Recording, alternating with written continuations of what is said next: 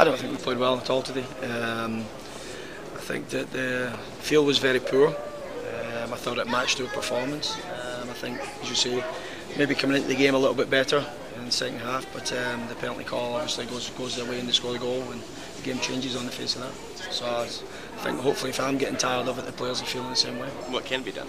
Well, we need to keep clean sheets on the road. We need to defend better. We need to accept accountability and responsibility individually and collectively, and put in stronger performances.